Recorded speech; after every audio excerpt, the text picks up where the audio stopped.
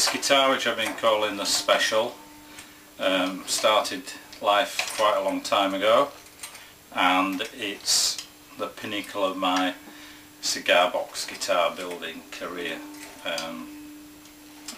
Number of things have gone into this guitar, which were almost quite random in a way, and there's a story behind just about everything that you see here in front of you, and I'm really pleased with it. This is my ultimate cigar box guitar kit,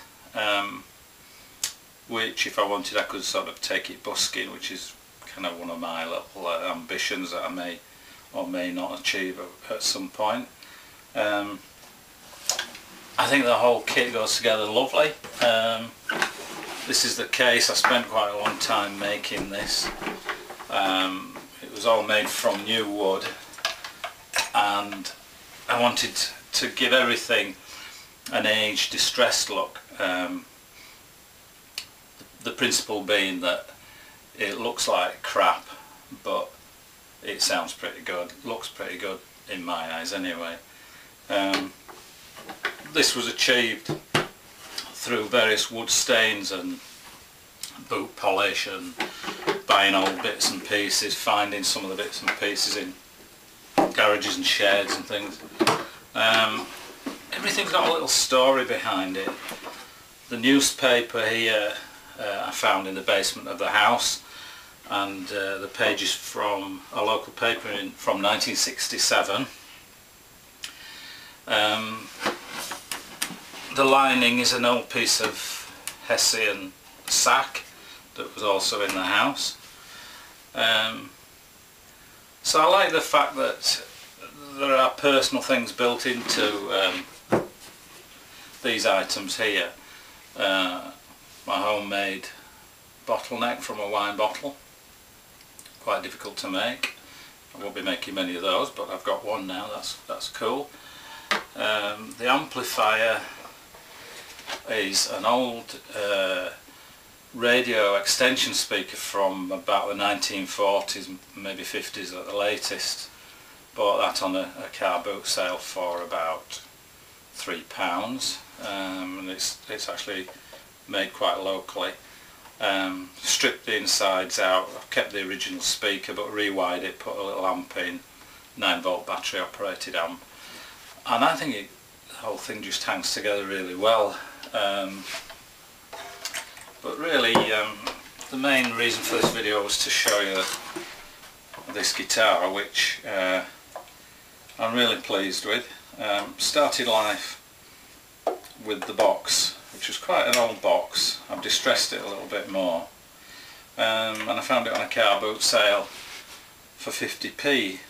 Usually people selling these things, it's the items inside that they're selling.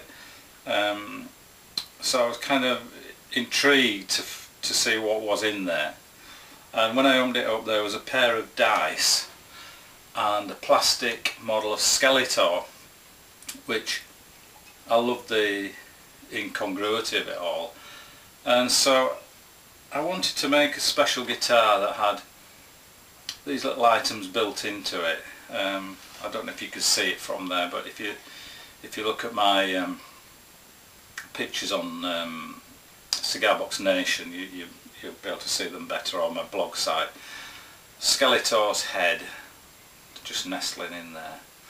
The dice, I've made a little pick, taken a slice out of it. Again, you perhaps can't see it, but I made a little pick out of that.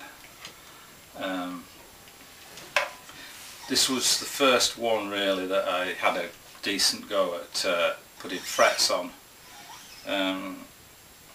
But the other main component here is this pickup. I'd wanted a magnetic pickup for a long time, just to get away from the microphonic effect you get with piezo pickups and the feedback problems.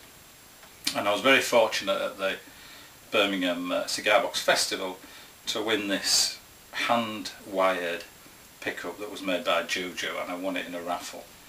And so that has been the centrepiece of this guitar all along. and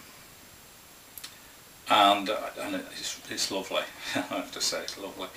The other bits and pieces were found in sheds and garages. That my uncle had various rusty bits and pieces. This lovely bit of rusty metal here. The knob was made from the casing of a fluorescent light tube starter.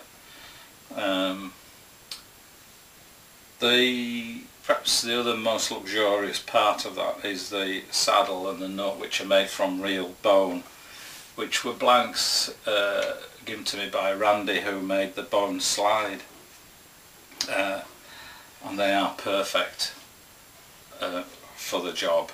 I don't think you can get anything much better than that. So there it is. It sounds even more fantastic through a decent amp, but I just wanted to show you it through this thing.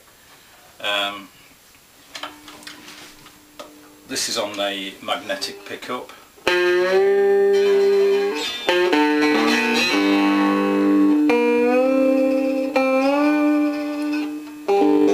Nice clean sound, just slightly overdriving the speaker, so it's just giving it that nice little mellow bit of breakup.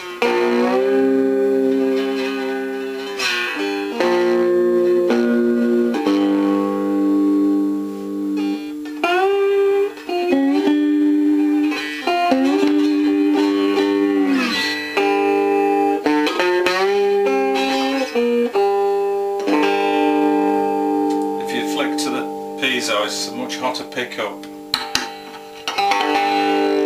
more trebly, more overdrive there.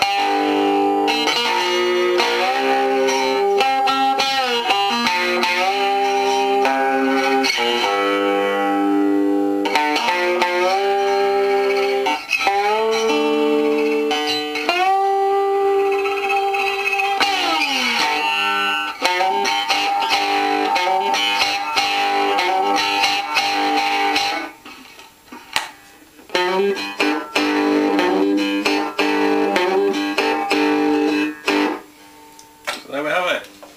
I'm well pleased.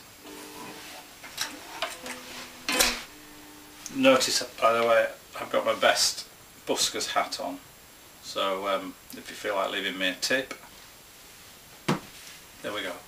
Thank you.